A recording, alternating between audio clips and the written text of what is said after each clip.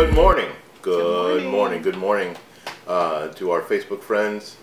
Good morning to our YouTube family. Good morning. We're back again. Another Monday. In a lot of places, children are returning back to school. So have a fantastic time in school today, kids and parents who are dropping them off and running away from school. All that fun stuff. Yay! Sitting in car line. I do not miss it. Not a bit. Can't say I miss it. Bit. I'll be ready for the grandkids and helping, you know. Can you pick them up today? I can do that. Maybe. One day. Maybe. Maybe. I don't know. Maybe one day. Maybe not. But anyway, so enjoy car line. Or you could just have their butts ride the bus. But nah, they don't ride the bus. Which is why the kids don't drive now. Kids take Uber because they get used to being driven. They get used to being driven around. Yeah. Surprisingly, I've heard a lot of people say that their teenagers don't have license. They're not interested. They're not interested in driving themselves anymore. When I turned 15, that was the first thing I wanted to do was get my license. Got a car, drive around, have some freedom. Freedom. But now they can just get them an unlimited Uber card. Which is cheaper than buying a car, and it's cheaper than having car insurance, and they can basically go wherever they want, and then you can actually track where they go. Yep. Well, at least they have their phone with where the Uber takes them anyway. But anyway, so I understand that's an option. Well, that's not what we're going to talk about this morning. But I just thought it was Off interesting. topic. I just thought it was interesting for you people who are parents who have to deal with that. Today we're going to talk about 5 things that you should include in a daily checklist in your relationship to keep you connected. So often we hear that people who have been married for like a long time, 20 years, and then at the end of 20 years they go, "We just grew apart." We grew apart. How the hell is that possible that you grew apart? You're living in the same household. Yes, and you have the children, but what happens is you start to live your work life and your home life separately. And then what happens is there isn't that daily connection. You don't have any things that you connect about, that you talk about, that you understand. You forget to communicate. You forget to talk about stuff. Plain and simple. You forget to communicate. And you become roommates instead of husband and wife. So we have 5 really easy tips that you can insert, move around. These aren't in any particular order that you can. Let me move my delicious coffee. And it's not to say your marriage is going to fail if you don't do this. No. This is just sort of something to help you along. Something to make it a little easier. No, if your marriage works and you guys never talk to each other and you've been married 30 years and you're still in love and you'll still fight for each other, well, I don't know how, but rock on. I ain't hating. Willie is not hating. All right. And this checklist. You're Will and Jada Smith. Yeah. If you're Will and Jada Smith, perfect. And you're perfect, and everything is great, and your kids are just weird, and wild now, moving out of the house at 12 years old, living in an apartment by themselves in New York. If that's how y'all do it, that's how y'all do it. If ain't nobody dead or in jail, rock on. All right. Let's see. The first thing in the checklist, and this is not an extensive, exhaustive checklist. None of our checklists are. And you can add things, delete things. You know what? Like my friend Ralph says, you can eat the chicken and throw away the bone. Start by appreciating something about each other every day. Yes. And again, these don't have to be grand gestures. This could be, and I think personally, it should be something that you appreciate about each other in private. In private, and it can be public. It can be public, depending on what it is. For instance, this is not okay. This is not okay to tell your friends that your wife has a nice butt. That's not okay. Because your friend might be jealous and start looking at your wife. Yeah, that's a weird crossover. You don't want that. That's weird. But it's okay while you're getting ready for work to tell your wife that. It's okay. It's okay. You know, it's, you know, and it's okay for the wife to say, you know what, this is one of my favorites, one of my favorite little stories. I went to the optometrist about 10 years ago, 12 years ago, and the optometrist was checking my eyes, and she said to me that I have really pretty eyes. Mm-hmm. And then she said, too bad they don't work. That's pretty sad. I was like, yeah, so you got really pretty eyes. She had the light in there, and she was like, too bad they don't work. I was like, they are very pretty. Thank you so much. Thank you so much. And my son inherited them, so they both have beautiful eyes. And it's those kind of, and see, you may not think that's a big deal, but any of those kind of encouragements, especially as you get older, and especially as, you know, what your body starts to do, starts to become a body that you're not familiar with. You're like, what the hell? Like, why does my pinky hurt? And what is that knot on my pinky? Where'd that come from? You know, that kind of stuff. You know, all those things are encouraging, and that's a great way to start your day, being encouraged by your spouse. You know what? That's a nice jump start to the rest of the day. Another thing, when you get home, offer new information about your day. So often, I remember when Alex was going to school and I was working in school, we would come home and you would always say, "Well, how was school, boys?" And we would both go, "It was school." It was school. Because school is one of those things where you do the very same thing every single day in the very same order, routine. Sitting next to the very same people. You even go to lunch and sit next to the same people. You know, and the only time that something different happens is when something bad happens. Normally.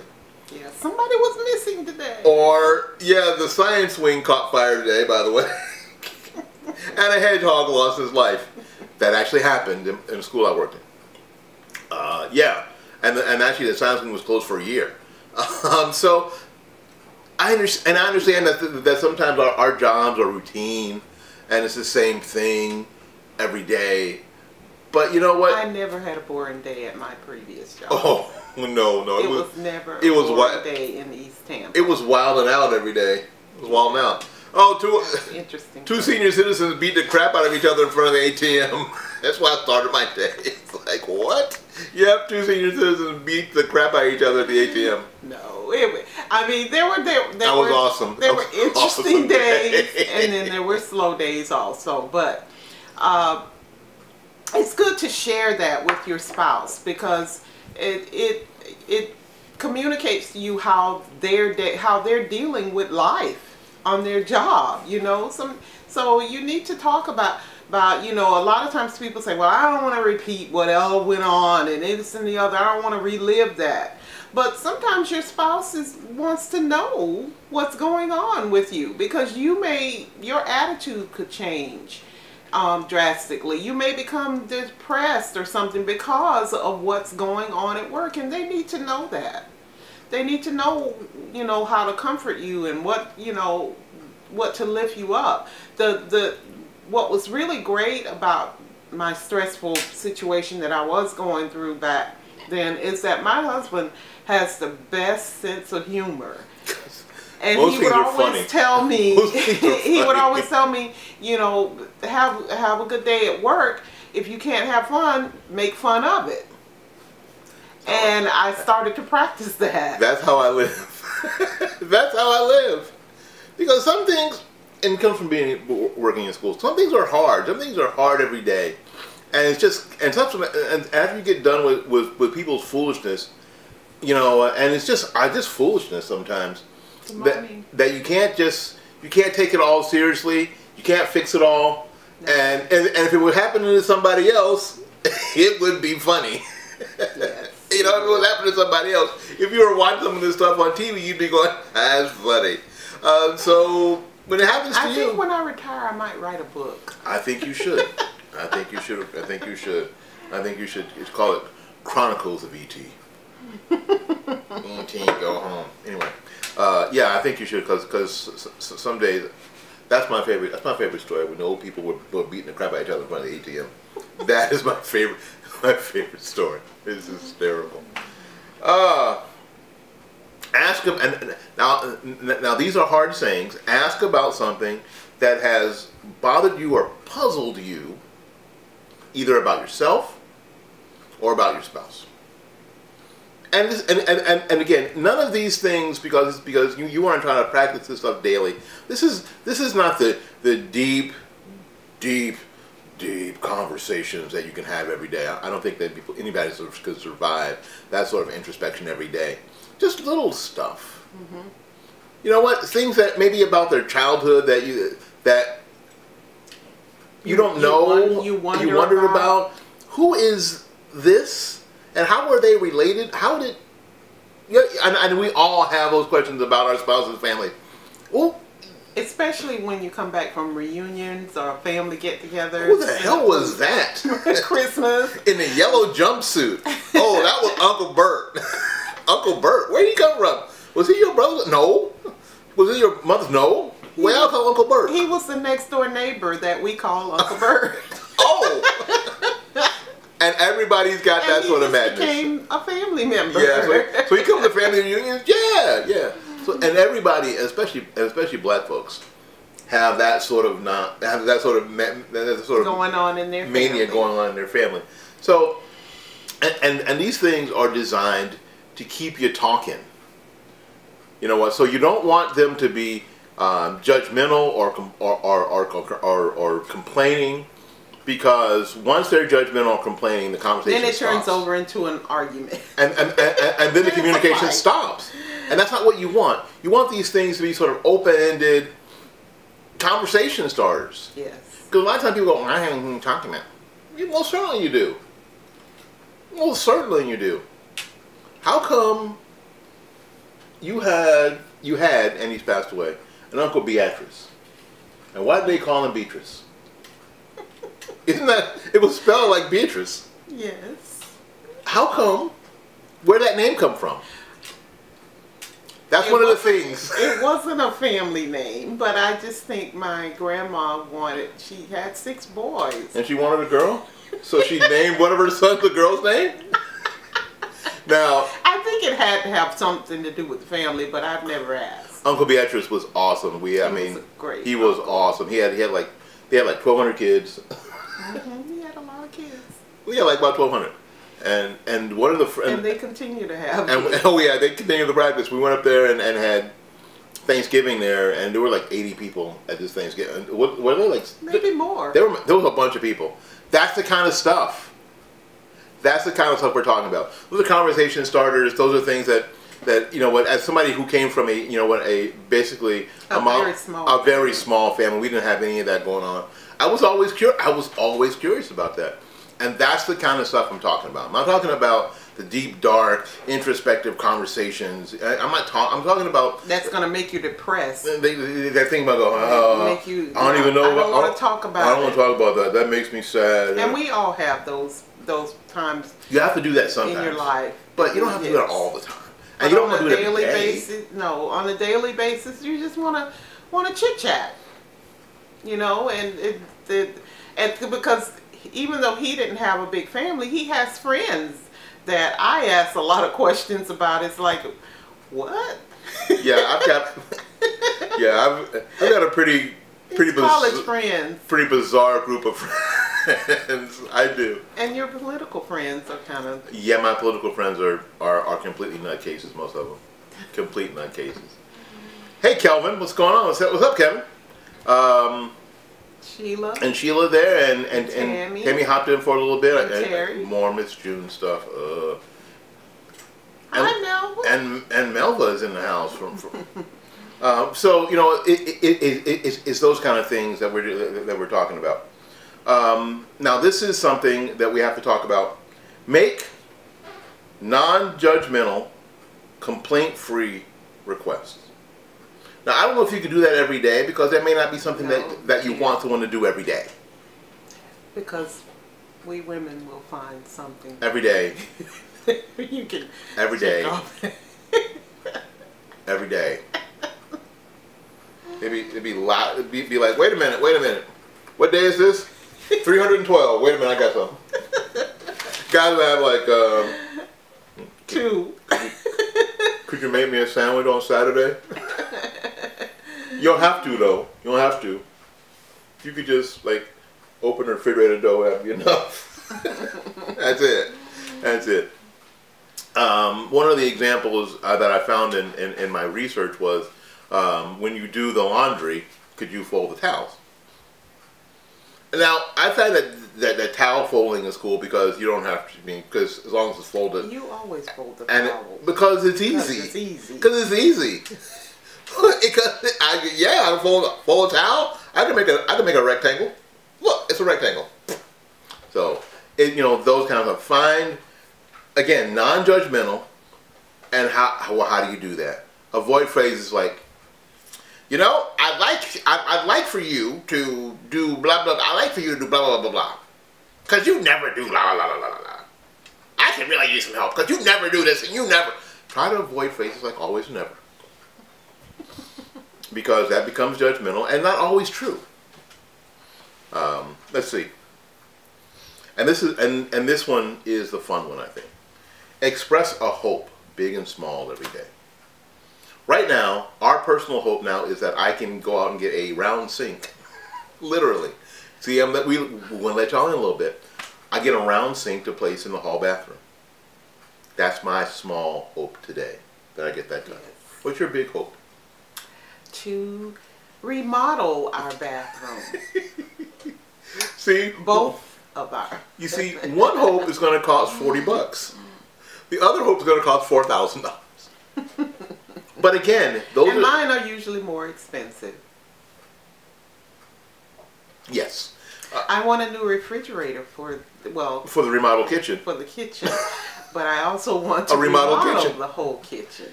See, and that's the slippery slope. Well, before we get this refrigerator, shouldn't we knock out that wall so we can put in the double door refrigerator? And if we're going to knock out that wall, we might as well get we always tear down this old island and do something else. See how that goes? See, I know. Because it's not going to look good. Hey, Brianna. Hey, Miss Priscilla. How y'all doing? Big hugs. Do this every day. Or it's every day that you can. Because these conversations, again, they're non-judgmental, they're non-complaining, they're non-threatening. Keep you connected. And keep conversation going. We go to our jobs, and for the most part, strike up conversation with people all the time. Almost effortlessly. And then we come home, and then we don't have anything to talk about. What the hell? You can't talk to the person that you live with, but you can talk and tell all your business to the person that sits next to you. Yeah, you can't share with the person that you've seen naked. But the guy at work, what? It don't make good sense. It don't make good sense, and it don't make good relationship. And I'm using those phrases on purpose. It just doesn't make good relationship either. That you have an easier going relationship with somebody that hasn't seen you naked. Maybe. Now I'm dipping. I'm tired. Y'all do like we always say. Y'all do you. But you know what I'm saying? You have an easier going relationship with your friends than you do your spouse. Yes. And that ain't the way it's supposed to be. The most easier going comfortable relationship that you have in your life is with your spouse. Yes. That's the one that you go. You're more forgiving to people that you work with than your own family. Yeah. And that's something that I found out in myself when I used to manage a lot of young people. And my son brought it to my attention once that, how I would bake goods and do things and take it to work and all this. And then he said, well, what about me? I want something. I want attention. Quiche days were always tough in this house because Debbie she made two things for work all the time. She made quiche for work, and you made that nacho dip thing. Yeah. Mm-hmm. And she'd make it at night, and there'd be like notes on the refrigerator going, "Don't eat this. It's not for you." What? These are for the people that you complain about. What? Yes. What? Huh? Are you giving them? food for them, but not And us. you're going to fire them. And then you fired them. Can we have some nacho dip, mother, please? Yep, that's not for. I would say that's not for us, son. And that was a flaw in my behalf that they brought to my attention. That's not for us, son. That's for the people that she hates. I don't Those hate those delicious snacks aren't for us. Those are for the people that she's going to fire later. Well, you know, welcome to our house. But the idea is, whether you use those 5 or you use 1 or 2, have something every day that you use to build each other up, to compliment, to share your day. And I know that it's hard sometimes to share your day because when you get home, you don't want to think about work. That's the way it was with me. You don't want to talk about that because that was a part of your life that, you know, you didn't have a good day. So you didn't want to talk about it. But it's important to communicate to them, like I said, because sometimes that is dealing with you so much until you're in a different attitude, different mode, that you're treating your family in a way that you shouldn't. So it's good to talk about what's going on and what's making you feel this way, what's making you snappy, you know, and have an attitude. Be open and frank. Communication. Yeah, I don't know how have I done. I try not to, and you're the best judge of this. I can break my arm, pat myself on the back, but I try not to bring my negative feelings about my job home. You did pretty good at it. You know, but we all have our days. You know, yeah, you know, and when I was working in the school system, I really tried not to bring what was negative home. You know, and in 15.1 years, there were some negative days. There were some crappy days for sure. So I try not to bring that home and dump it. You know, dump it in the living room. You know, so you don't talk about that part of your day. You try to. You know, when in a 7-hour day at a school, you always find something that's funny. You always find something that's either terrible, so terrible that it's funny. Hey. Hello, Brown. Or so terrible that it's funny, or something that's truly funny. Kelly. And so it makes it kind of it makes it kind of hard, but it's really like Debbie was saying, it's really important that you share some part of your day. Let your partner into your day. So at least they can understand. Because if you cut them out, then they really don't understand. Because they don't and isn't it like they can follow you around all day long to see what you're dealing with. Especially, I think, for some stay-at-home moms. That's something that I haven't touched because I haven't been a stay-at-home mom in a bit. In 20 years or more. But stay-at-home moms, they're home and they're dealing with the babies and doing the house stuff and all they have a job. And sometimes when the husbands come home, they may, you know, want to just retreat and not be bothered and all this stuff. And but you need to communicate with your wife what's going, because she sometimes doesn't get to be out in the world. To talk with grown-ups. Yeah, she's talking with 2- and 3-year-olds all day. So she's starved for communication. So remember to take some time with your wife. You know, give her 20 minutes. Which is an hour 20 minutes, but that's okay. But that's okay. The idea is that when you get home in those situations, you have to engage. Because there's things that she wants to tell you too. She wants to tell you things about your children. Yes. And at the time, if you're someone who brings work home with you in your in your gut and stuff, that's the time to put that aside, because the things that she's talking about your kids and about our day outrank whatever crap happened to you at work. Frankly, the most important things in our lives don't happen at work. They happen at home. They happen with our in these 4 walls. Our really important relationships. That's where the most important things happen to you. That and that's something that I really always thought about, and I would tell people whatever happens here. People who would come to me at work and go, "Oh, I hate this," and they'd be crying and snotting on themselves. I said, "This is not where the important stuff happens. The important stuff happens at home." So that's how I was able to leave a lot of stuff, a lot of the negative stuff there. I'm like, get in my car and go, oh, that was fun. I got paid today. Yay. Drive home. Where, you know what, and the thing is that's where we fail most times. We fail where the important stuff happens. So what we're trying to do here, and this whole thing is so you don't fail where it's the most important. Because you'll get another job. You got that one. You got that one. You'll get another job. You can do what you've been trained to do. But what you've not been trained to do is have a relationship for 30 or 40 years. No one's been trained to do that. No. So we all most people just sort of bump around and you wing it. Yeah, you just go, just do what I can today. Okay. I hope he likes me. Didn't set my bed on fire. That's good. I guess I'm okay. I didn't have to have the dog taste the food. Here, Fluffy like hell. In our house. Fluffy like hell no. I saw what you put in that. You better not eat it either.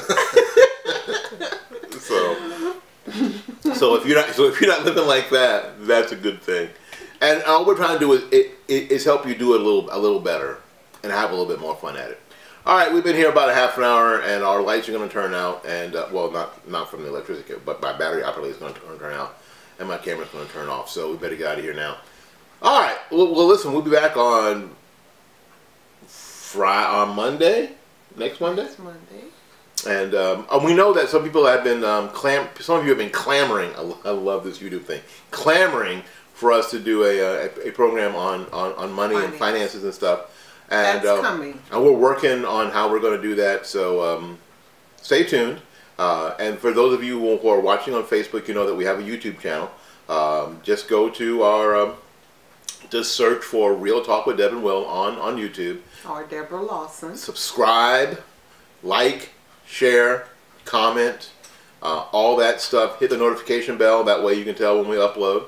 And you can go back and watch the ones that we've already done. And it's been like, golly, we started in February. Mm-hmm. It's August. Mm-hmm. It's like mid-August. It's been fun working with you. But on our YouTube channel, there are other videos. Yes, there are.